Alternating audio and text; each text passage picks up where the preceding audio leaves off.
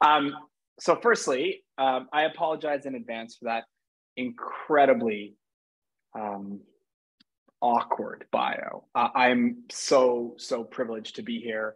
I think more important than all that stuff, and I'll talk a little bit about my history for a sec, but is that I've spent 33 years working in and around the nonprofit sector. I've sat as a board member, as an executive director, as a fundraiser, as a programmer, and as a charity lawyer. So while all those things seem fancy, really my heart, my passion is here in the sector. And for a second, I'll tell you why. And that's because my family fled difficult circumstances in East Africa, 1970s. So, 45, 50 years ago.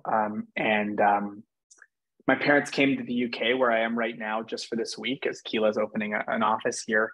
And they were supported and empowered by civil society, by nonprofits, by scholarships, by all these things. And so when I was born with an incredibly blessed life, my parents instilled in me from literally the age of 3, you give back to community, you build civil society, you make the world a better place, because we wouldn't be here because of that. And that's why I'm so proud to serve the sector every single day, and so excited to be talking about young people today, because they are the future of not only our economy, but a strong and vibrant nonprofit sector.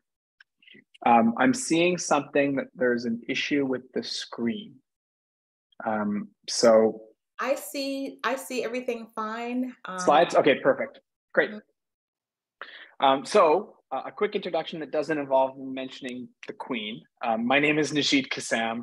I'm a husband, a proud Canadian, a recovering corporate lawyer, and a father to a young 2.5-year-old prince. When I'm not presenting to an amazing group of people that I cannot see, I serve as this chief executive officer and founder of Keela, which I'm sure many of you have heard of. It's a powerful and affordable nonprofit management software that helps nonprofits raise more money, do more good. It's helping organizations all around the world, transforming how they fundraise and doing it with fundraisers at their very core. At nights and on the weekends, I'm a dad, but I also serve on a multitude of boards, including N10, the Better Canada Institute, and a few others that I can't remember. Most importantly, I am, as I mentioned before, deeply committed to strengthening civil society and our sector. Today's presentation will actually have 4 main components. First, I'm going to explain what the transfer of wealth is and why it's occurring and who will be its main beneficiaries. Next, I'm going to suggest a few ways for all of us in this sector, especially as fundraisers, to prepare for this transfer, to understand the data points around it. I think every nonprofit can, or really every fundraiser, I think is a better way to put it, can prepare in kind of 3 core ways. The first one is engaging young people through youth councils and peer-to-peer fundraising, which I'll talk about. Secondly, it's building stronger connections with major donors, but also major donor families, and this is really key. And last, and certainly not least, optimizing planned giving. And just today, I want to give you a few takeaways for all of these little things. And when I talk about these strategies, I'm going to weave in examples, hopefully some best practices that I've used, that our incredible community of fundraisers and fundraising consultants has shared with me, with the hopes that all of you take a pen and paper. Maybe I'm old school, but some notes or whatever it might be, and actually get to work tomorrow morning and thinking about these things, especially as we prepare for the oh so important giving season that is upon us. Finally, the lovely and wonderful Kim is here, at least somewhere in this ethos of the internet, and she will help us with some Q&As that I'm happy to dig into at the end of this. Without further ado, let's get going. Oh, I forgot about our learning outcomes. Excuse me, I forgot this slide. So as I mentioned, today's Wednesday, right? I hope it's Wednesday. I think it's Wednesday. So today's Wednesday. By tomorrow or tonight, I want your minds to be buzzing. I want you all to feel excited and empowered. And I want everyone here to walk away with at least a cursory and even maybe a comprehensive understanding of the wealth transfer, what's happening, why it's happening, and how it could potentially impact philanthropy. I also want to unpack strategies, techniques, tools you'll need to make stronger connections with your donors and prepare for the future. Now, let's all take a second and give a big round of applause to the people who will be funding the wealth transfer, the baby boomers. I don't want to forget during this session to celebrate the great work they have done to the nonprofit sectors and the support they've given, the generosity they have shown. Because of boomers, because of all of you, some of whom I'm sure are boomers still working and passionately advocating for the sector, the nonprofit sector, our sector, 10% of the US economy, don't forget that, has become more sensitive to the needs of marginalized communities and much more impactful. It has changed our environment, the way we see human rights, and so much more. And speaking for myself, having spent decades in the sector, our sector has become a more vibrant and fulfilling place to work. So thank you to the boomers. And now a little tongue-in-cheek joke to all of the Gen Xers. Once again, we will completely ignore you. But this is natural, right? As the middle children of history. Jokes aside, I want all the Gen Xers to know I see you, I feel you, and I will now ignore you. So let's dive in. Now, you're going to hear me talking a lot about data because I'm a little obsessed with it. My wife thinks too much. But to really understand this, let's dig into the data. Let's look at it. In 2014, a study conducted by Boston College researchers predicted, and I'm not getting this wrong because I have a note on this, that 58 trillion with a T dollars, $58 trillion will transfer from one generation to the next by 2061. So in the next 35-ish years, almost 40 years, we will see $58 trillion change hands. And there'll be three core beneficiaries. The first will be the heirs of baby boomer. So children, grandchildren, great-grandchildren, uncles, aunts, maybe not so, but you know what I mean. The second is nonprofits, especially in charitable bequests. And thirdly, the governments, who will inherit an absurd amount of, I guess you could call it that, inherit an absurd amount of money through incredible amounts of estate taxes. Now, looking at the graph in front of you, we can see that millennials and Gen Zers, Gen Zs, I'm Canadian, I say Z, many of you are American, y'all say Z, whatever you call them, these Gen Zs are likely to receive a significant amount of this transfer, kind of skipping over a lot of millennials. Keeping this in mind, we need to understand how they're different from their parents in order to align our strategies as fundraisers with their values and interests. But millennials are not going to be ignored, so I will be including a lot of them in today's statistics and data points. First, let's talk about demographics. There are actually fewer millennials and Gen Zs than there were of their parents. As you can see from the graph, the average household size sharply decreased from 1960 to today, going from 3.6 people per family to only 3.1. So it's likely that the average boomer parents will be passing their wealth down to fewer than 2 children. Unfortunately, this means that many nonprofits will be competing over fewer donors and will likely be reliant on a smaller pool of major donors, but each will have a larger wealth and bigger giving capacity. Because of this reality, I suggest, and it's not me when I'm talking, remember, it's all the folks that we've done research with, that we've interviewed, that we've engaged with, the fundraisers, the consultants, the community that helps support the incredible work we do at Keela. So when I say I really don't want to take too much credit. It's we, this data mined group of people suggest that fundraisers invest more time and resources into connecting with your existing major donor families to find areas of alignment for the future. It's important to establish these relationships before the wealth transfer actually occurs. After all, you don't want to be an organization that doesn't have a chair to sit on when all the music stops. While there may be fewer prospects to work with in the near future, not all hope is lost. There are several studies that indicate millennials are more closely aligned with their parents, your existing major donors, than ever before. For example, this graph shows migration rates for young people and seniors over 5-year periods from 2004 to 2016, with young people migrating less and less over time. This data indicates that young people are moving away from their hometowns and families less frequently than ever before. Additionally, during the COVID-19 pandemic, there was the greatest share of young people living with their parents since the Great Depression. In fact, in 2020, 52% of people aged 18 to 29 were at home with their folks.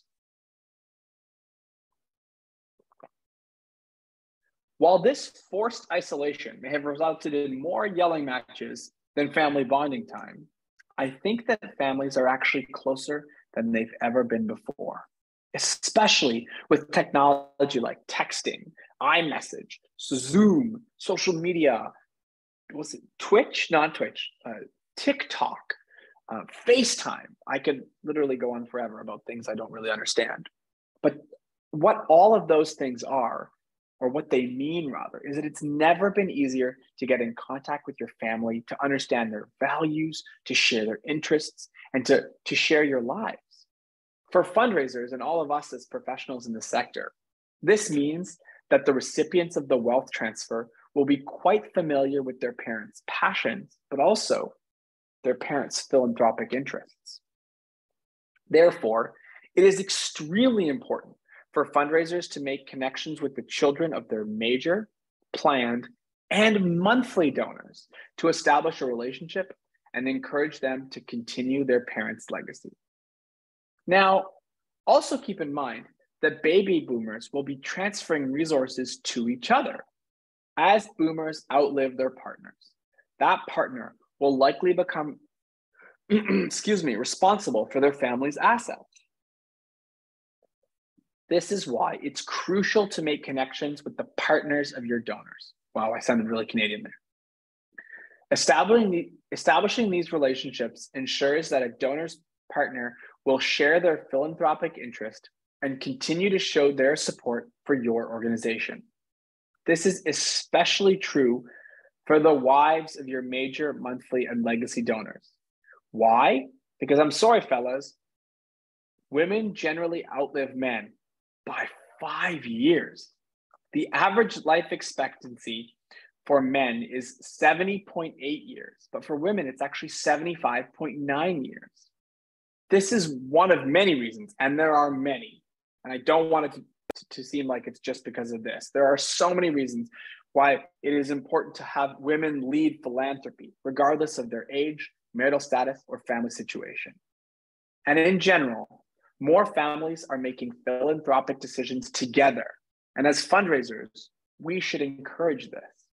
This is why we're going to explore ways to engage with your donor's entire family, including spouses and children, to forge a relationship and understand their collective motivation for giving. So, now that we understand the numbers behind the wealth transfer, it's $58 trillion over the next 40 years. It's going to affect disproportionate amounts of millennials and Gen Zs. How exactly can we prepare for it? First, build strategies to engage more youth. Second, make connections with your donors' families, especially your major donors.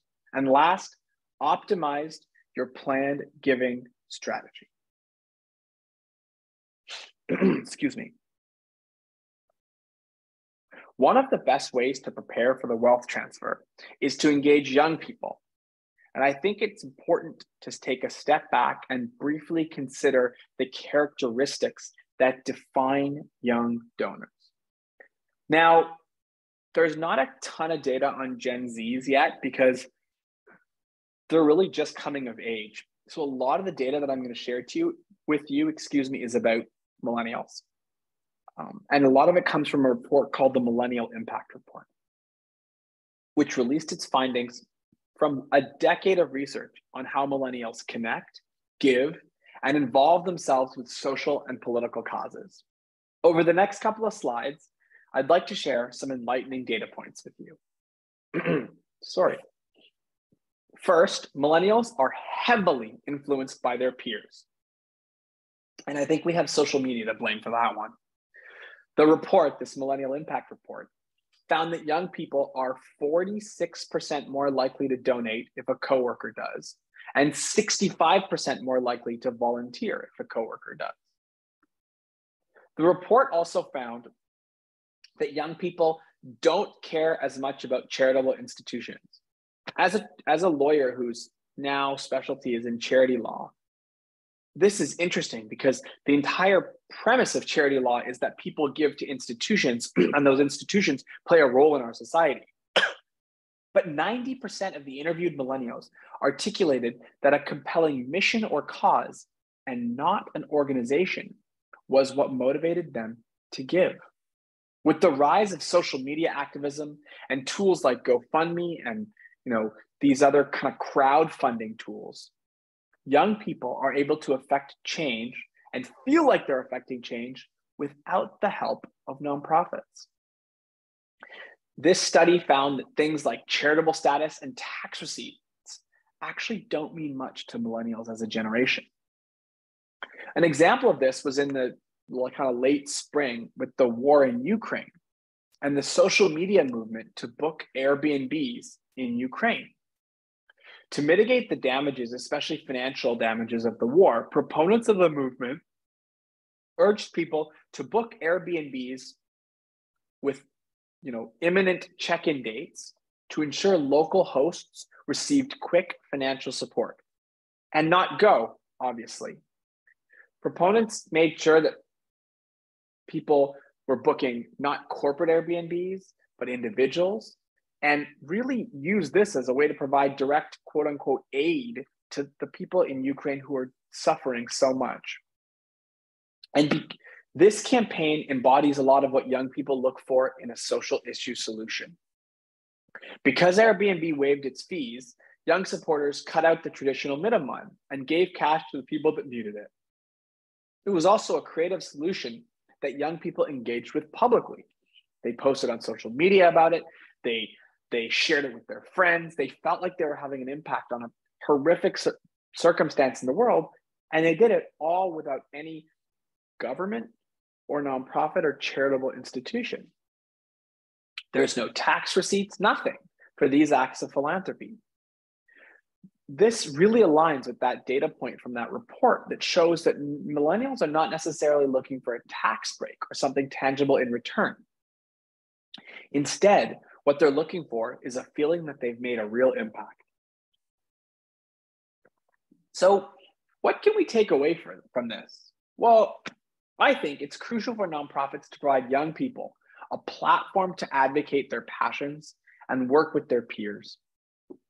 Most importantly, nonprofits must demonstrate how young people can most effectively be a part of a solution by working through their nonprofit's platform rather than their own.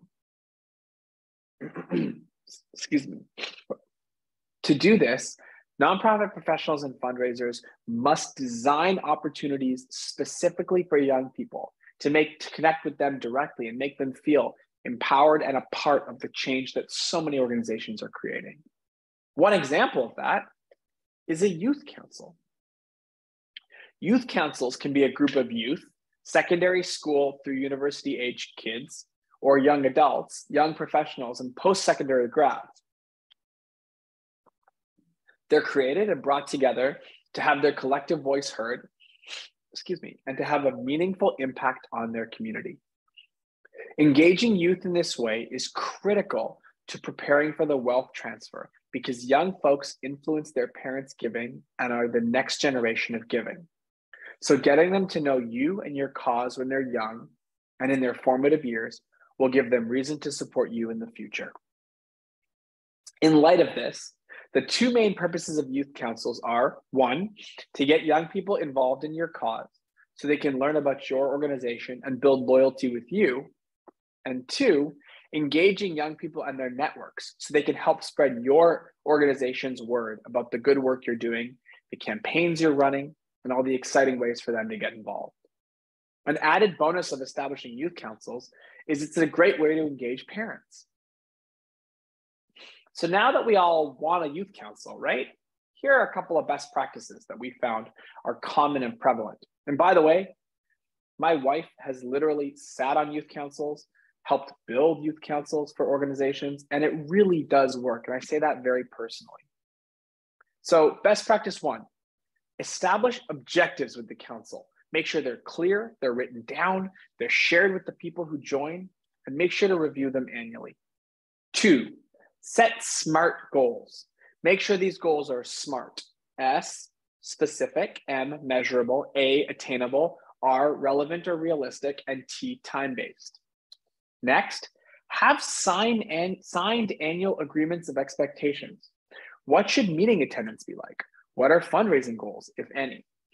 These expectations should be based on the goals and objectives of the entire groups, the one that you established a couple points ago. And there should be consequences for not fulfilling these expectations. These can include things like if you miss X number of meetings, you're asked to resign. If you don't hit your fundraising goal 2 years in a row, you're asked to resign. These consequences don't need to be punitive, but they need to be relevant. And last, have defined aging out terms. Perhaps folks graduate from one council to the next, or graduate completely from the program.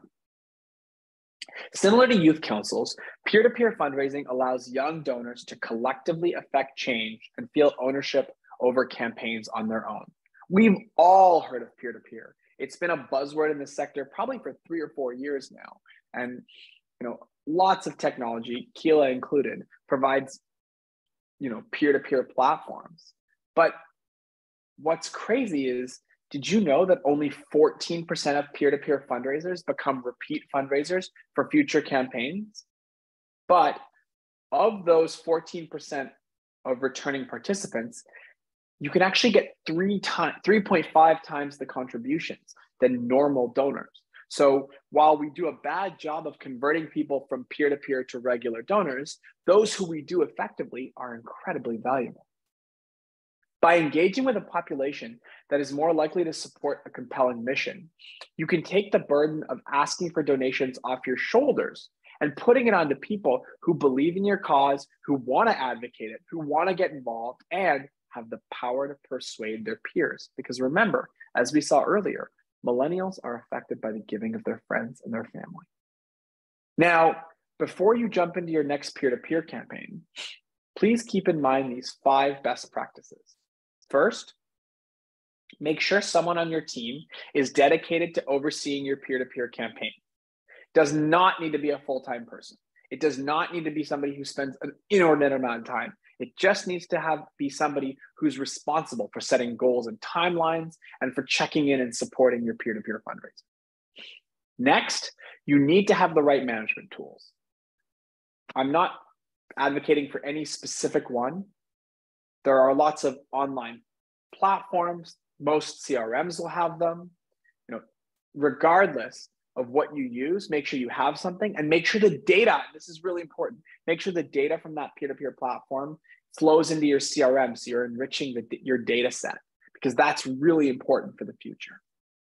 Third, just like the silent phase of a capital campaign, where you secure commitments from major donors or other donors before the campaign goes public, make sure you reach out to your prospective peer-to-peer fundraisers long before the campaign starts, or at least before it's announced. Have them start drumming up money. Have that thermometer, which, to get to the 100% of the goal, start at 30% when you're publicly announcing it. And when searching for peer-to-peer fundraisers, look for young people with a history of engaging with your organization beyond merely giving. Individuals with a track record of volunteering, social media engagement, or coming to events have shown that they're willing to put in time to support you, and they will make much better peer-to-peer fundraising. Fourth, when reaching out to your peer-to-peer fundraisers, make sure to understand their goals and their values when offering them the opportunity to get involved. Once you know their passions, you can provide them with the right strategies, the right support, and the right resources to succeed, because their success is ultimately your success. And most importantly, especially in the context of the wealth transfer, Make sure to keep in touch with your young peer-to-peer fundraisers following the event, following the campaign. This isn't about one and done. Consider sending them a personalized impact report that summarizes the success of their campaign and the impact they had on your organization and their community. Making a little more effort to engage your young supporters is the foundation for cultivating these donors through the great transfer of wealth. And I would bet, and I don't have a data point for this, so I apologize, that 14% number could be significantly increased of folks who do peer-to-peer or give to peer-to-peer and become regular donors with a little bit of extra love and a little bit of stewardship post-campaign. The last way to invest in youth is my personal favorite. And I'm not supposed to have favorites, but I do. And that's focusing on monthly giving. This is crazy, folks. A study found that 60% of millennials are interested in monthly giving. 60%. I guess they do subscriptions to Netflix and to Spotify and to, Uber Eats or whatever it might be. So this idea of monthly recurring charges is kind of part of their ethos. Well, the great thing is 60% of them think that culture of recurring can be something that's important for giving. Even better, 45% of millennials already give online, indicating they are comfortable with virtual giving technologies that are essentially required for monthly giving. Now, of course, we all know monthly giving provides our organizations with financial stability, predictability, and which can help us budget and develop deeper and richer relationships with our donors over extended periods of time. And I think we're going to talk a little bit later about how monthly donors actually make really great legacy donors, but we'll get to that in a few minutes. Converting one-time or multiple-time donors to recurring monthly donors is also a huge advantage for fundraisers. Even though every prospect and donor might not be able to contribute a major gift, almost anyone can contribute on a monthly basis, as they can give an amount that's appropriate for them, even if it's only $10 or $20 a month. To identify monthly donors, you'll want to identify young donors who have made 2 or more gifts in the last 6 months. This is what the data shows is most likely to become a monthly donor. 2 or more gifts in the last 6 months. I'll be honest, when I do this, I pull my report for the last year. If you've made 2 donations in the last 12 months, I'm going to target you to become a monthly donor. These donors are your most engaged supporters and have already demonstrated willingness to give frequently. With just a spreadsheet, it might be a little difficult to find these donors, but it'll be much easier with a filterable CRM. In your CRM or donor management tool, organize your donors by those who have given most recently and most frequency. Hot tip, I love the RFM scores that a lot of at least our software can create, because it really helps us to prioritize who we should be targeting for monthly giving. Additionally, if you have time to call your donors to ask them to sign up for monthly giving, prioritize millennials, as they will be more giving and they're more willing to convert to, as we know, 60%, right? Now, that's not to say phone is the only way. A targeted email appeal also works incredibly well. Similar to lapsed donors, try to personalize the email to the organization, to the parts of the organization that they are most interested in by segmenting your communication by fund or campaign or impact area. Think of these groups of people as mass targets, right? You can use email as a mechanism to get to a lot of people at once, but doing it in a slightly targeted way by this campaign or impact area or fund will actually help them feel like it's personal, and data shows is much more likely for them to convert. Last, especially for young audiences, make sure you have mobile responsive donation forms in your email appeals and on your websites. The number of donations coming on via phones increases every year.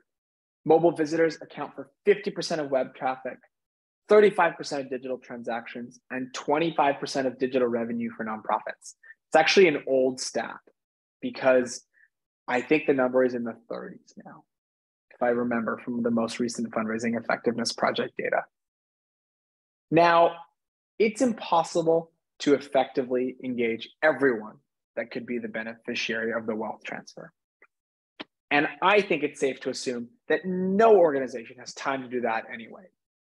So it is effective, especially when you're resource crunched, or more effective rather, to spend a decent amount, I would argue the majority of your time and resources, engaging with family members of major donors and longtime supporters. Now, I want to be clear, I'm not advocating for only talking to major donors. As I told you, monthly giving is my favorite opportunity, but I think we'd be remiss to not talk about monthly donors today. Now, why? Because this goes back to our 80-20 rule of fundraising. The reality is we probably should be investing 80% of our time into our top 20% of donors. For larger organizations with tens or hundreds of thousands of donors, it even could be more like 5 or 10 and 95 or 90% of time to donors. And this is not to say that small donors or monthly donors are not important, but the reality is major donors define a significant amount of our fundraising every year. And the reality is they should get special attention and even sometimes special access to your organization. Now, if you're gonna give them access, why not maximize it? If you're inviting a major donor or a prospective major donor to an event, a program or site tour, or taking them out to dinner, don't forget to invite their families as well. And that's why that's relevant for this conversation. Additionally, don't forget to ask their families what their interests are and their passions are. Worst case scenario, your major donor will appreciate the hospitality. Best case, you're forging meaningful relationships that will last a lifetime and transfer to the next generation. In addition, try to actively involve the family of your recognition in your recognition and reporting activities. For example, if you send a handwritten holiday card to a major donor, send it to their entire family. A lot of major donors take pride in their family legacy, and I'm sure family members would be happy to be recognized by a nonprofit. The more we all can use we-centric language, the more the whole family will feel a part of your organization. Now, before I forget and move on, major donors mean different things to different organizations. Some folks see it as the top X percentage of their donors in terms of dollars. Others will say there's a minimum amount threshold. It doesn't really matter. Most of these practices and best practices really work for all of those. So regardless of how you as an organization define a major donor, think about these things in the context of that. Now, since we're going to be spending all this time with major donors and often, kind of money and stewardship, make sure to let your major donor families know about your organization's opportunities for youth engagement. Don't just say thank you on a card. Get that next gen engaged in your organization. Providing the children of major donors with leadership opportunities is a great way to establish multiple connections within a high net worth family or your major donor's family. Last, and as always, use your common sense and fundraising instincts. I don't need to say that, but I need to say that. If the partner or the children of a major donor aren't interested, don't push hard, but you folks know that. Listen to your instinct. Use the data, let the data guide you, but listen to your instinct. While preparing for a wealth transfer is very important, you won't benefit from encouraging families to do things they don't want to do anyway. And I don't have to say that, but it's a good reminder for all of us here today. Now, we've talked a lot about major donors, but what about family foundations? Let's not forget about them. You may already be connected to a philanthropic family if you received a grant from a family foundation or through a DAF account.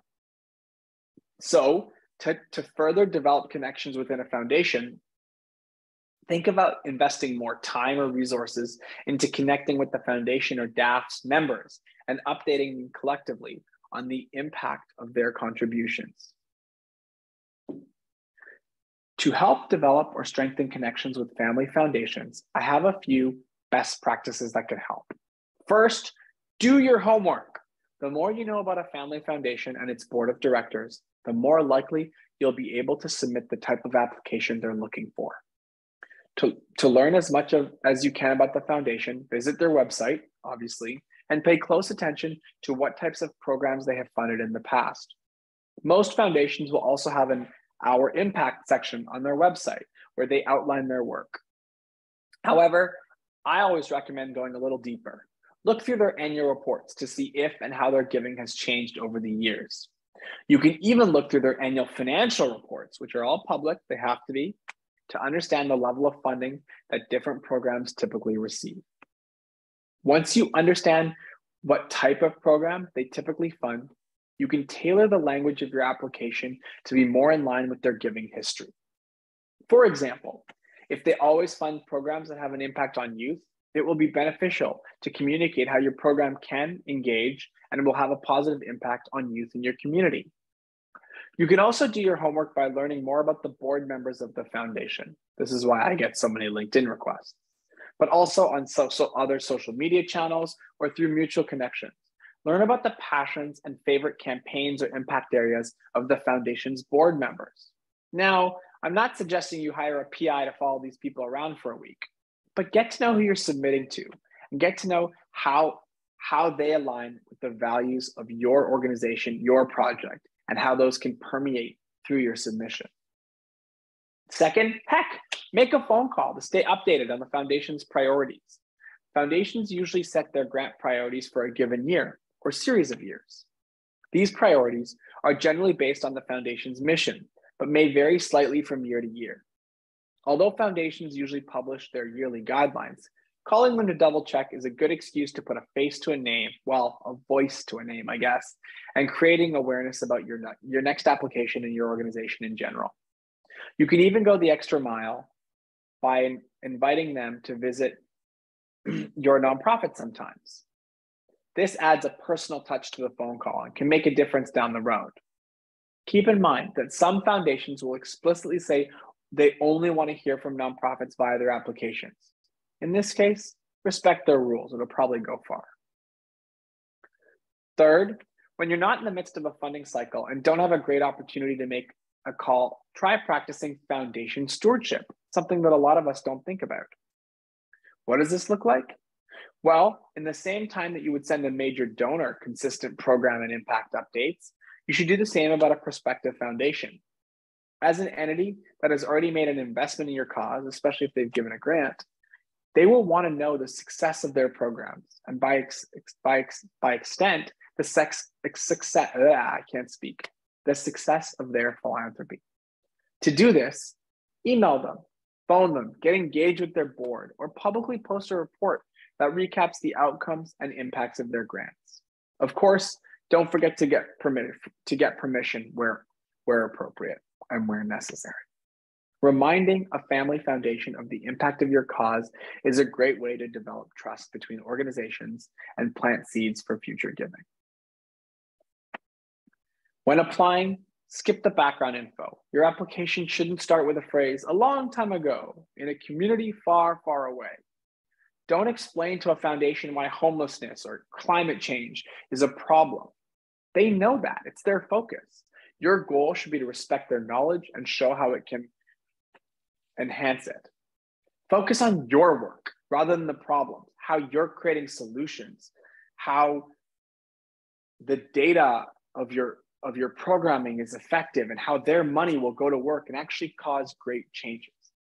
These are the applications and grants that are most successful. Now, why are we talking about family foundations anyway in the context of the transfer of wealth? Well, a lot of folks, a big part of that $58 trillion is actually going to go into family foundations for two reasons. One, because folks who've made all this money are going to want to make sure that there is an important and carved out part for philanthropy, not just now, but for years to come. And two, because it's tax efficient. And let's not pretend that doesn't matter for a lot of folks. While much of the wealth transfer will be passed down generationally, it's important for fundraisers like all of you to have the resources, strategies, and technology to develop the last thing I'm going to talk about today, planned giving infrastructure. In fact, $6.3 trillion of the wealth transfer is projected to reach charities as bequests. Planned giving is typically at the top of the donor pyramid. It is amongst the most profound and financially impactful forms of giving. So, planned donor prospects deserve a high-touch approach that motivates them to leave your organization in their will. However, you can't use a high-touch approach for every donor in your database. You need to prioritize your prospects based on a variety of factors. And we've dug a little bit. We're going to share some data about the 5 main indicators that you could look for when thinking about a planned giving prospect. First, and most importantly, is donor loyalty. 50% plus of legacy donors give to their organization for more than 20 years before leaving behind a planned gift. 20 years. So when segmenting your planned giving prospects, start with those who have given to your organization for at least 10 years, because you know they've got loyalty, they care deeply about the work, and they feel committed to it continuously over and over and over again. Next, the age of the prospect, not surprisingly, is crucial for prioritizing planned giving. Donors aged 44 and older represent more than 75% of all wills and more than 80% of the total value of all charitable bequests made. So filter for folks about 40 who probably have started making a will or are thinking about it, because that's a great place to start. With all due respect to all the millennials and the Gen Zs, almost all of them probably don't have a will. So asking them about it seems like a waste of time. Plus, it's probably unlikely they've been given to your organization for 10 or 20 years anyway. Third is parental status. As a parent, I guess as a new parent, 2.5 years, kids are expensive. And the Planned Giving Research Grant Program found that 50% of donors aged 50 and over with no children had charitable estate plans. 50% of people over the age of 50 with no kids plan to give to charity in their will. Among similar donors aged 50 and above with children, only 17% had philanthropic plans. We all love kids, but they are expensive. So consider prioritizing donors without children, as they may have more assets or wealth to dedicate to purpose-driven organizations in their will. Similar to parental status, marital status affects planned giving. Planned gifts from single, never married donors are about 13% larger than married donors. So pay extra attention to those folks, if, of course, you have that data. Last, and definitely the strangest that I'm going to share with you today, is pet ownership. Yes, you heard me right, pet ownership. Although this is rather peculiar, there has been some very interesting research by Free Will, which does a lot of wills in the US, that suggests pet owners are about 70% more likely to give. 70% more. In addition, while pet owners only write 25% of all wills, 70% of these wills include a charitable bequest. And this is data from Free Will. Keep in mind, though, that just because someone has children, is married, or doesn't have a pet, doesn't necessarily mean they aren't a good planned giving prospect. These are mainly indicators to help you prioritize your work. Combine these factors with your fundraising instincts, and this will lead to the most favorable results and the highest conversion rates and the most effective use of your time. When you're working on planned giving appeals, here are a few quick best practices to think about. First, make sure you have a CRM or a database that allows you to segment your donors based on the indicators I mentioned above and a lot of other indicators that your instincts or your fundraising knowledge will tell you. This will allow you to, by filtering rather, this will allow you to create a list of the best prospects to outreach your organization. And I think this kind of extends to everything. It'll give you the most likely for monthly. It'll give you the most likely, to be involved in a peer-to-peer campaign. Being able to slice and dice and segment your list is so important, especially for those of us who have larger donor databases and don't want to get lost in wasting our time. Next, back to planned giving. Sharing resources about the intricacies of planned giving is a great way to encourage legacy gifts. Many donors don't know that there are a variety of ways to organize charitable bequests. For example, nonprofits can be left as the beneficiary of a life insurance policy. Sharing giving alternatives like this is a great way to get your donors thinking about their future. There are lots of websites online that can give you resources and educate you about how you can share planned giving opportunities with your donors. Third, you don't need to mention death specifically or hint at it by asking them to leave a legacy. We found I did an interview of a fundraising consultant who talked a lot about creating legacy or making a long-term gift, where you're saying the same thing but using words that are, less morose. Most importantly, ensure you've established a meaningful philanthropic relationship before you ask for a planned gift. You shouldn't be asking people to leave you in the will early in your fundraising relationship. This is why your monthly donors make great giving prospects for planned giving, Many monthly donors give to an organization for years, even decades, and have constantly received a stream of steady communications and stewardship. The longevity of their relationship with the organization is the fundamental basis for a planned gift. Before I answer a couple questions and we go on our merry ways, I want to recap a couple of the takeaways from my presentation. If you'll remember, way back to the start of this presentation, I talked about this thing called the Great Transfer of Wealth that will be characterized by $58 trillion transfer from one generation to the next. And there will be three beneficiaries of this transfer: the heirs of baby boomers, and mainly millennials and Gen Zs; nonprofits, that's all of you folks, especially those as part of family foundations and charitable bequests; and the government. To prepare for the transfer, today we've talked about three key strategies. First, to engage the next generation through youth councils and peer-to-peer fundraising. Next, to build strong communications with major donor families. And last, to prepare for the wealth transfer by investing in planned giving. Well, folks, you've heard me talk for far too long. I hope I've been helpful today.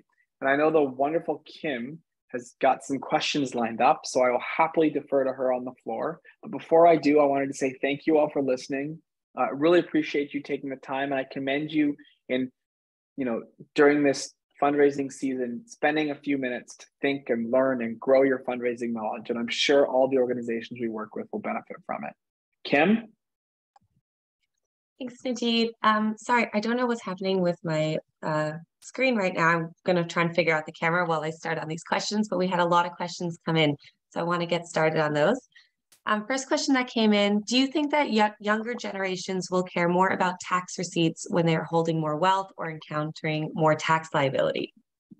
I'm a lawyer, so I'm the wrong person to ask, I think, on this, but my instinct says absolutely. I think, especially as folks in the tech sector, for example, who have, they have bigger exits and they make more money, they have bigger sums of money coming in at once, and they're going to have these giant tax liabilities when they inherit money and they don't want to pay estate taxes. When they start thinking about that, my instinct is to say, yes, they are going to care about it. I don't think this spells the end of the institution. I don't think it spells the end of structural nonprofits and charitable organizations. I think that what we've seen is organizations can do a better job of engaging and inspiring people and showing direct impact. And when they come into more money or when they earn more money, I think absolutely they're going to want to do that. But I think combining that with that engagement piece is going to further cement the importance of our institutions as institutions in our sector. But the short answer is absolutely. But again, because I'm a lawyer, I'm a little bit biased towards institutions. It's okay. I think we're here for your biases. We want to hear them. Second question: can you share any sample objectives or goals for Youth Council in terms of best practices and establishing objectives? Absolutely. I'm, I'd love to give a talk just on youth councils and maybe bring a few other folks who have built them. I know a couple organizations that I've worked with or my family's worked with, my wife. So I would love to do that. But a couple things is objective one is like, is it a fundraising organization? Is the core purpose of fundraising yes or no? It's a really important thing to think about. Is it for volunteering? Is it, is there going to be, is the goal to get a youth, for example, a youth perspective on outreach and fundraising and communications? Or is it a goal to get a youth perspective on the actual programming that's being done? Is this just a way to get to major donors? If so, you don't have to say it like that, but make sure internally you understand that that's the purpose. Is this a pipeline for future staff members? And I said volunteers, kind of like, so that's something to think about. These are the kinds of objectives that we can all think about when building our youth council. Awesome. Next question. Can you recommend ways to minimize service charges that are eating into monthly donations? Well, and now I'm going to share my bias as the CEO of a company that builds technology for the sector. We don't take anything apart from credit card fees. So I would make sure that your donor management platform, your fundraising platform is allowed two things. One, not charging you an extra percentage. Credit card companies are credit card companies. There's not a lot we can do, but one, make sure that you're not being dinged with 1, 2, 3, 4, 5 extra percent. Some platforms are charging up to 5 or 6%. Two, encourage ACH or bank transfer donations. I know Keela Pay, for example, has ACH, and that can, for larger donations, that can really make a material difference. And three, make sure, this is the most important one, make sure you have a checkbox on the form that allows your donors and your monthly donors to cover the processing fees. It's some absurd number, like 65%. Don't quote me on that one because I'm going off memory. We'll check that box, and on Keela's forms, you can actually default check it, I think, too. And so, little things like that, those three things are going to help you let those $10 donations really feel like $10 donations. That was a great answer. Thanks, Najeed. Next question. I record gifts from family foundations as part of the individual's record. Do you recommend making a separate record for family foundations, or maybe just tagging these individuals as family foundation givers? And what about family funds that may be part of the community fund? Should these be looked at the same way as family foundations? Great question. And actually, I was on a webinar last week with somebody, and I got super excited about soft credits because this is the best example of soft credits. So again, lawyer brain is going to say, have every donor who's a legal entity, whether it's a company, a family foundation, which is its own legal entity, or individual, make the donation come from them. It makes your reporting, it makes your slicing and dicing really, really clean. But soft credits are such an incredible opportunity to show the value of a donor beyond the legal person. In Canada and the US, a person, which is really weird, is defined as both a human and an entity. So the donor as a person is often not done in isolation. It might come from a family foundation, which really has another donor, or from peer to peer. It might come through that fundraiser. So creating soft credits and having your organization really understand the value of donors beyond just their individual gifts through soft credits is super valuable. And to me, the Family Foundation is the best example of that. Also, I love soft credits, and I could talk about it for hours on end, and Kim would cut me off. So, Kim. No worries. We'll give a shout out to Susan for giving Najeed his favorite question of the day. How would a new nonprofit find the people to perform the fundraising or grant writing as a volunteer? Big question. I think, without spending 6 hours on this topic, what I'll say is start with what you know. Start with the people in your community, your network. Start with the folks that are most engaged in the topic. Almost no nonprofit is started on an island, in isolation. So think about that when you're looking for your first set of volunteers. I think historically speaking, grants are more often given to folks who have a little bit more established impact.